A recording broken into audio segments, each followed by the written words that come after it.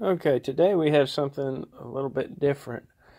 What this one is, it's been chipped with the full auto chip, which is gives you rates of fire 300, 600, and 1200 rounds a minute.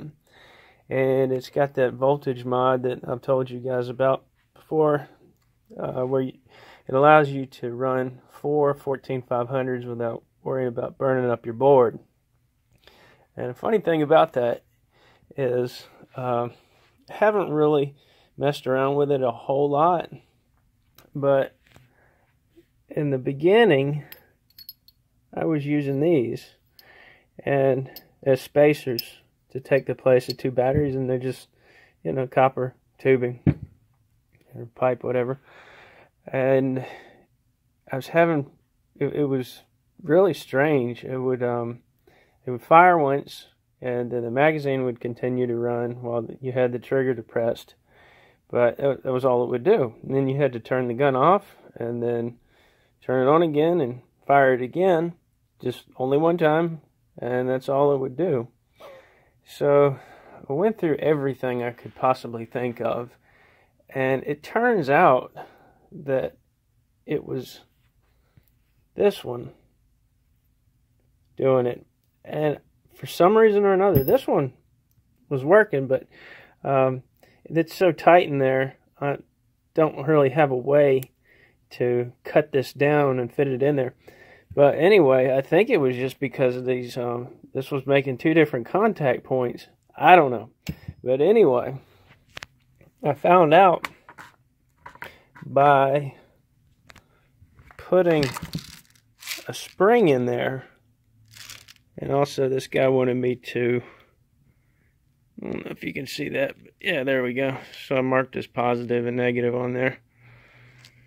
And yeah, so we just put this spring in here, like so. And one battery on that side, and then the rest of them in here. And it just works fine with the steel spring, but not that copper pipe. Another thing I wanted to tell y'all about was these, I call them direct air adapters. I've mentioned them before in some of my videos. This is what they look like. It just screws right into the back of the magazine. You can screw a paintball bottle directly into that. And what this is it's called an ASA adapter. You can pick these up on Fleabay for like $5.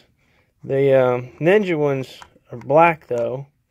The Foster fitting is black, but they feel like the same thing. It's aluminum, so you could spend $5 or $10 on one of those, and then you just screw it in there, and now you have a Foster Quick Connect. So I'm gonna get this thing hooked up and show you guys how it works. Okay, I am almost out of air in this bottle, so we're just gonna run through the paces.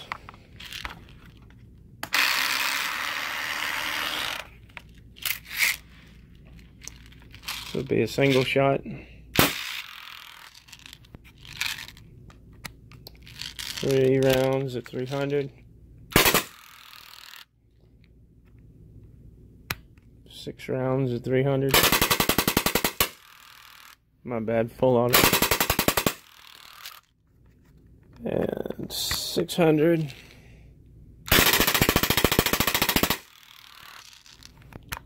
And 1200.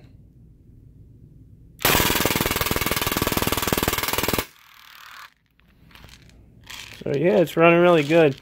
I was able to use the stock motor in this, so didn't have to swap that out. It's got a magnetic auger in it. It has the BB feed tube in it, in here. The latch plate What else? The gear that agitates it, the lobes have been ground down on that because it was kicking the BBs out and causing more than what's acceptable as far as air shots are concerned.